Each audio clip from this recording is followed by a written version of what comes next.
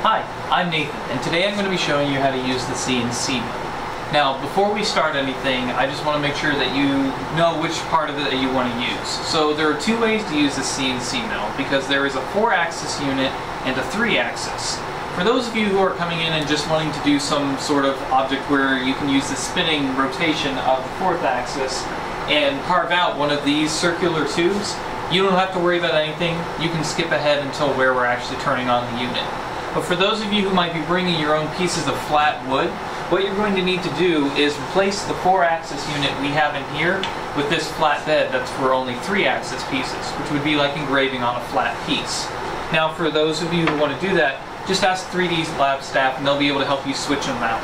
But if you don't need that, don't worry about it. So, when we start, what we're going to need to do is go ahead and turn on the machine. Now, before we do that, you have to make sure that this lid is closed. Otherwise, it's not going to be able to do anything, because whenever it's moving around, it automatically will lock down if you don't have the window closed. So what we're going to do is flip it on here in the back, and there's a power switch right here. So here you'll see power. Once you flip the switch on the back, you'll see a blue light come on right on that spot. Once that blue light has come on, you know the machine has power. Now to fully activate it, what you have to do is hold down this green button until these two lights start flashing blue.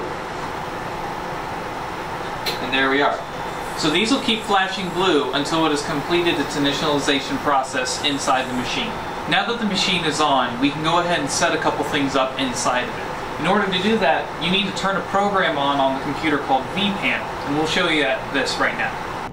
Alright, now we're going to move to the part on the computer.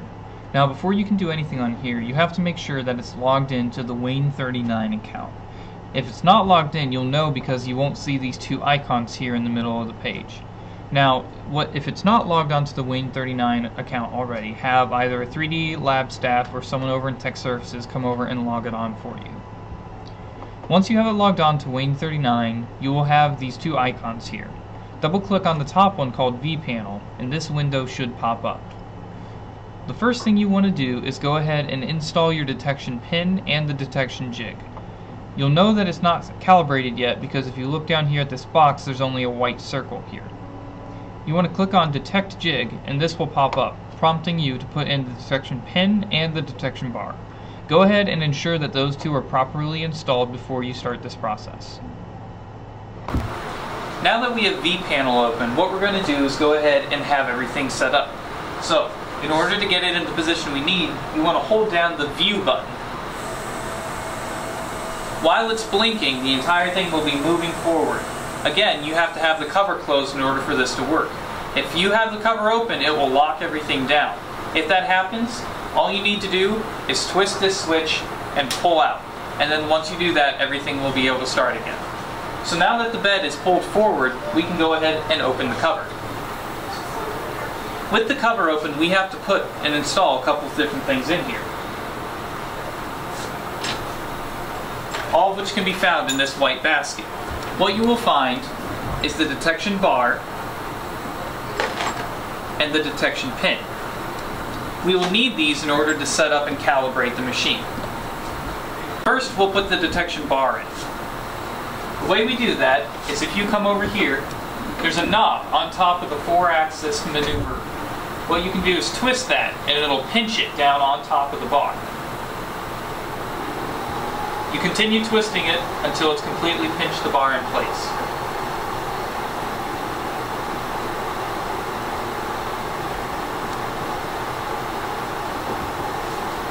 Now, after you've done this, the bar should be able to sit and float in the air. But before we do anything else, we need to slide the right side into place as well. There's a little black lever here that when you spin it, will loosen the jig. What you can do then is go ahead and slide it up against. There's a small divot in the end of the detection bar that the point of this end of the jig will fit into. Now that that's in place, all we need to do is go ahead and lock the end of the jig in place by spinning this clockwise.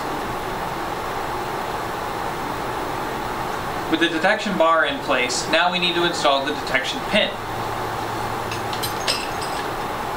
The way we do that is by removing the previous drill bit with these two wrenches. and we're probably going to need a close-up on this in order to do this. So what we're going to need to now put in is the detection pin and the collet to go with it. You'll know it's the right collet because it fits perfectly right over the end of the detection pin. In order to put this in, you're going to need the 2 wrenches out of the basket. So using the wrenches, what we're going to do is put the larger wrench on the top and put it over top and slide it into place. Then you're going to take the smaller wrench and put it just underneath up against the smaller side. What this will do is allow you to unpinch the drill bit and have it fall out. Once you have the 2 wrenches in place, push them apart from each other. And the drill bit should fall out. With this out, you can also unscrew the collet for the drill bit.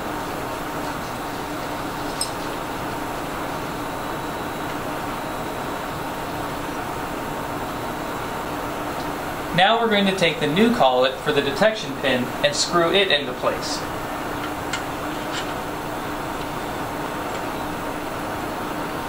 Turning it counterclockwise tightens it. With that in place, now grab the detection pin with the 2 wrenches you will need. Grab the detection pin and slide it into the collet. With that tight in place, hold it in place with your finger while using the 2 wrenches to tighten it.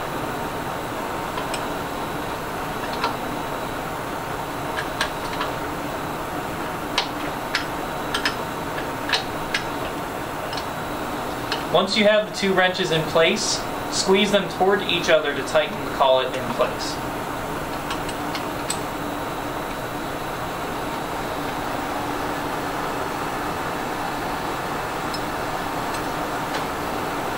Make sure the detection pin isn't loose and that it'll stay where it's at.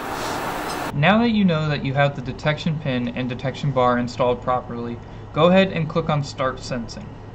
It's going to come up with this window prompting you to remove the cuttings from the tool head. You don't need to worry about that because nothing has been cut on it since you started, so you can just go ahead and click Continue. Once you click on that, the process will start. Go ahead and let this run. Now that the detection process has finished, what you want to do is replace the detection bar with the piece of wood you're going to use. So in this case, hit View so that it moves forward as we did earlier. Wait until it stops moving, and once it stops, go ahead and open the front cover. With the front cover open, go ahead and remove the detection bar. Do this by first sliding the jig on the right side off to the side.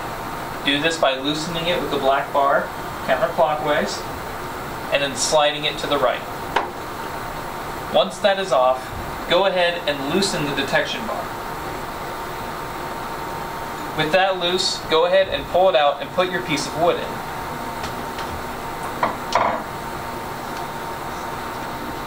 If your piece of wood is larger than what it was, just loosen the jig so that it's able to hold the wood.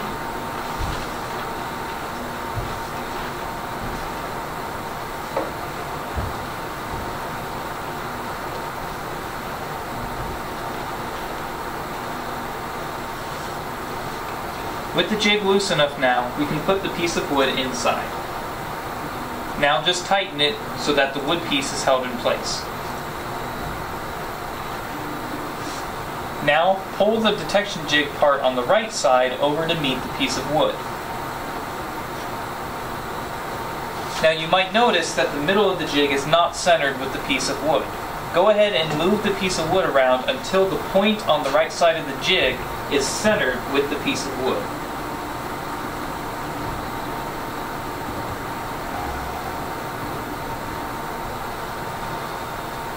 Once the detection jig is centered on the piece of wood, go ahead and tighten it.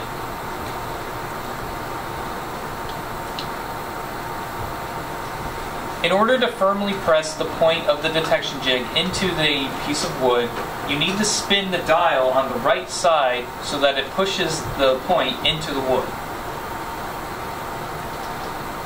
Spin the dial away from yourself to push it into the wood.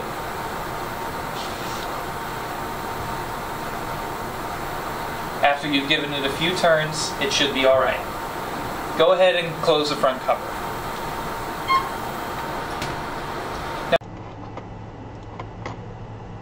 Once the process has finished, you will have this window popping up saying that the detection operation has finished. Once that shows up, go ahead and click OK and close. Now you will see down here on the square block that there's a yellow spot here, indicating that it has been calibrated. Now that you have it calibrated, what you can go ahead and do is set two things. First of all, what you want to do is click on Set XZ Origin at the center of orientation. You do that by clicking this button here and going over and selecting Apply. It will prompt you again to remove cuttings from the tool, which you don't need to worry about, so you can go ahead and click Continue. Now this process will run, and then you'll be able to continue after it's finished.